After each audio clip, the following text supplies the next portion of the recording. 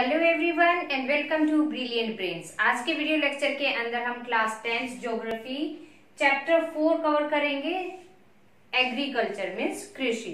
इससे पहले के वीडियो लेक्चर के अंदर मैंने आपको बताया था प्रीमिटिव सबसिस्टेंस फार्मिंग के बारे में, मीन्स प्रारंभिक जीवन निर्वाह कृषि क्या होती है, किस तरीके की लैंड पे यूज की जाती है, क्या इसके लिए कंडीशंस होती हैं, क्या मेजर्स यूज किए जाते हैं। आगे बढ़ने से पहले मैं आप लोगों से रिक्वेस्ट करना चाहूंगी, kindly like, subscribe and share the channel if you have not done, and kindly press the bell icon also so that you can get notifications for the new video. Thank you and let's proceed to the topic. आज का topic है types of farming, that is 2 number intensive subsistence farming. Intensive क्या होता है? गहन means जो बहुत जिसके ऊपर ज्यादा प्रेशर होता है। गहन सबसिस्टेंस निर्वाह कृषि, तो ये क्या है?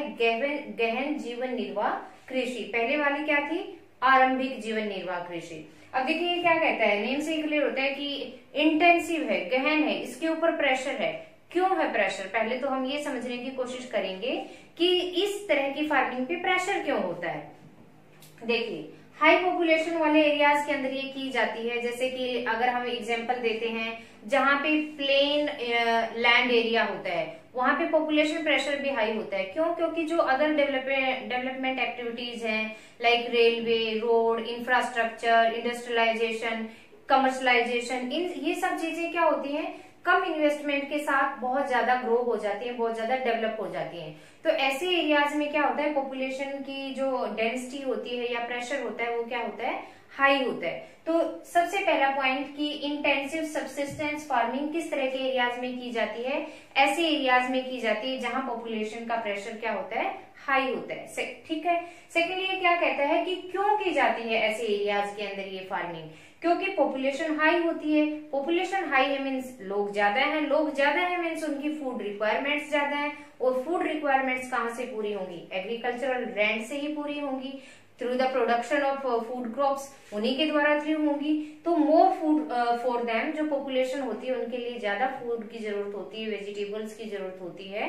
तो इस तरह के एरियाज में जो एग्रीकल्चरेबल लैंड है उसके ऊपर प्रेशर ज्यादा हो जाता है, और जब वो ज्यादा प्रेशर के साथ किसी लैंड एरिया पे एग्रीकल्चरिंग की जाती है, that is intensive subsistence farming. ठीक है। नेक्स्ट ये क्या कहता है कि लिमिटेड लैंड। अब हमने the story of village Palanpur के अंदर पढ़ा था कि लैंड एरिया तो लिमिटेड है लेकिन रिक्वायरमेंट्स इंक्रीज हो रही है due to the increment in population.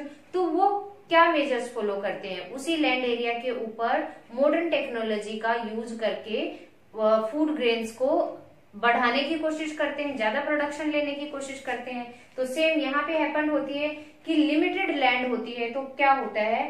How to produce more. तो क्वेश्चन रेज होके आता है कि अब इसी लिमिटेड लैंड एरिया के अंदर ज्यादा प्रोडक्शन कैसे ली जाए? अगर इंटेंसिव मेथड फॉलो करेंगे जो पहले पुराने टाइम में किए जाते थे, वही slash and burn, naturally cropping को ग्रो करना, तो क्या वो कोप कर पाएगी, कंपटीशन कर पाएगी ग्रोइंग पॉपुलेशन के साथ? फूड प्रोडक्शन नहीं कर पाएगी बिल्कुल भी। अगर नहीं कर पाएगी तो क्या होगा? लोग तो भूखे मर जाएंगे। तो क्या कहता है ये क्वेश्चन यहाँ पे कि हाउ टू प्रोड्यूस मोर, कि फिर उसको ज्यादा कैसे बढ़ाया जाए ऐसे इलाके में जहां पर लैंड एरिया भी लिमिटेड है, पॉपुलेशन भी हाई है और फूड रिक्वायरमेंट्स भी ज्यादा है। तो वो किस तरीके से बढ़ाते हैं? वो इंटेंसिव सब्सिस्टेंस फार्मिंग के मेजर्स फॉलो करते हैं। गहन निर्वाह कृषि वो किस तरीके से? Labour intensive. ये एक तो क्या होती है? ऑक्यूपेशनल के चांस बढ़ाती है, लेबर की इसमें बहुत ज्यादा जरूरत होती है। प्रीमिटिव में क्या थे? फैमिली मेंबर ही एग्रीकल्चरिंग का काम कर लेते थे, लेकिन इंटेंसिव में क्या होगा? ज्यादा मजदूरों की जरूरत पड़ेगी, मीन्स फैमिली के भी लगे तो लगे लेकिन प्लस हायर करके भी लेके आने पड़ेंगे मजदूर एग्रीकल्चरल एक्टिविटीज को कंप्लीट करने के लिए। ठीक है। तो इसमें ज्यादा मजदूरों की जरूरत पड़ती है, मीन्स इसके अंदर इन्वेस्टमेंट भी फिर ज्यादा होता है। ठीक है। सेकंड क्या कहता है? Heavy dose of biochemical inputs and irrigation. अब पहले के एग्रीकल्चर में क्या कर रहे थे? कोई फर्टिलाइजर वगैरह, बायोकेमिकल हम कुछ भी यूज नहीं कर रहे थे, और इरिगेशन के लिए क्या था? मानसून पे डिपेंड था। लेकिन यहाँ पे क्या है? Heavy doses of biochemical means fertilisers, ureas, pesticides डालने पड़ेंगे। क्यों? क्योंकि ज्यादा क्या चाहिए? फूड क्रॉप्स चाहिए रिक्वायरमेंट्स को कंपीट करने के लिए बढ़ती हुई पॉपुलेशन की। इनपुट्स भी लेने टेक्नोलॉजी भी यूज करनी पड़ेगी, हेरो, ट्रैक्टर, आज तरह सोइंग मशीन, थ्रेशर, कंबाइन, ये सब चीजें भी यूज करनी पड़ेंगी। एंड इरिगेशन, इरिगेशन के लिए केवल मानसून पे डिपेंड नहीं हो सकते, कैनाल सिस्टम डेवलप करना पड़ेगा, ट्यूबवेल वगैरह, अंडरग्राउंड वाटर, सब कुछ यूज करना पड़ता है।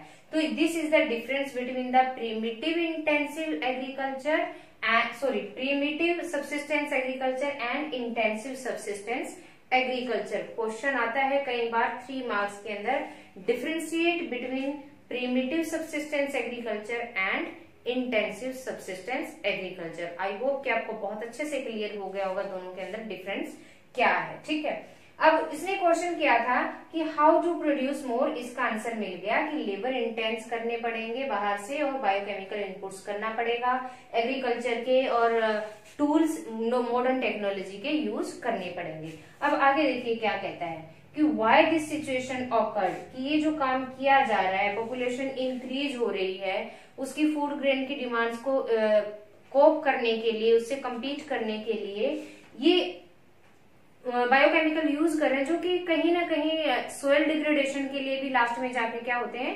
रिस्पॉन्सिबल होते हैं। तो यहाँ पर क्वेश्चन है कि व्हाई दिस सिचुएशन ऑकर्ड, कि ऐसी सिचुएशन आती ही क्यों है, किस लिए आती है। अब देखिए 2 रीजन है इसके लिए। फर्स्ट तो ये कि हाई पॉपुलेशन इंक्रीज हो रही है, सबसे पहला रीजन ये।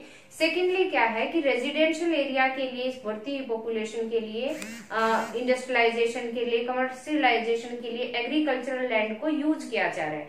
अब हम बार बार एक चीज पढ़ते आ रहे हैं कि लैंड एरिया क्या होता है, लिमिटेड होता है। That's why this situation awkward, कि ये सिचुएशन आ जाती है। ठीक है, अब दूसरा क्या रीजन है कि मान लो यहाँ पे एग्जाम्पल देते हैं right of inheritance. Inheritance means वंशवाद वाला, जो हमें पैतृक संपत्ति हैंड ओवर होती है एक पीढ़ी से दूसरी पीढ़ी, वो कैसे रिस्पॉन्सिबल है। एक छोटा सा एग्जाम्पल मैं देती हूँ।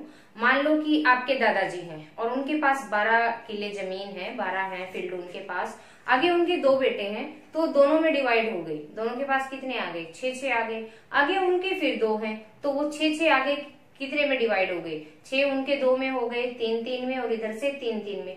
इस तरीके से क्या होता है कि चेन बनती चली जाती है और वो पोर्शन ऑफ लैंड क्या हो जाता है, डिक्रीज होता चला जाता है। लेकिन फैमिली तो हर किसी की वही हो रही है, किसी की फैमिली में 4 मेंबर हैं, किसी की में 5 हैं। ठीक है, तो उस प्रेशर से कम्पीट करने के लिए, अपनी रिक्वायरमेंट्स को पूरा करने के लिए लैंड एरिया के ऊपर क्या हो जाता है, एनोर्मस प्रेशर इंक्रीज हो जाता है एग्रीकल्चरल लैंड को ज्यादा से ज्यादा उससे प्रोडक्शन लेने के लिए। ठीक है, राइट ऑफ इनहेरिटेंस आया, पैतृकवाद का नियम आया, पीढ़ी दर पीढ़ी प्रॉपर्टी हैंड ओवर हो रही है, लैंड एरिया डिस्ट्रीब्यूट हो रहे हैं, वो छोटे छोटे स्मॉल होल्डिंग में चेंज होते जा रहे हैं, रिड्यूस्ड लैंड साइज होल्डिंग हो गए। अब वो क्या कहते हैं, creating एनोर्मस pressure on agricultural land. अब वो मान लो कि लास्ट में आप आए हुए हैं और आपके पास उस 12 जमीन में से सिर्फ 2 ही फील्ड लगा लो आए हैं और आप 5 मेंबर्स हैं, तो आपको अपनी फैमिली की रिक्वायरमेंट प्लस आपने जो रेयरिंग ऑफ कैटल की हुई है, पशुपालन के लिए भी अगर पशु भी रखे हुए हैं, डेयरी वगैरह साथ में चला रहे हैं, तो उनकी रिक्वायरमेंट्स के लिए प्लस थोड़ा सा बेनिफिट गेन करने के लिए, अपनी लाइवलीहुड अर्न करने के लिए आप इस फील्ड के ऊपर 2 फील्ड के ऊपर ही एग्रीकल्चर करेंगे, या किसी और की छीन सकते हैं, आप लीज पे ले सकते हैं लेकिन छीन नहीं सकते हैं। तो इसी एरिया के ऊपर ज्यादा से ज्यादा पैदावार लेने की कोशिश की जाती है और उस कोशिश के चक्कर में क्या किया जाता है, हैवी बायोकेमिकल और इनपुट्स और इरिगेशन के मेथड इनपुट किए जाते हैं और लेबर को रिक्वायर किया जाता है। ठीक है, तो that's why the pressure is increasing on the agricultural land. तो आपको क्लियर हो गया सब्सिस्टेंस फार्मिंग और intensive farming and difference between both the farmings. अब आपके लिए एक क्वेश्चन है, can you name some states of India where such farming is practised. ऐसी कृषि जहां पे की जाती है, इंडिया के कुछ ऐसे स्टेट्स के आप नाम बता सकते हैं।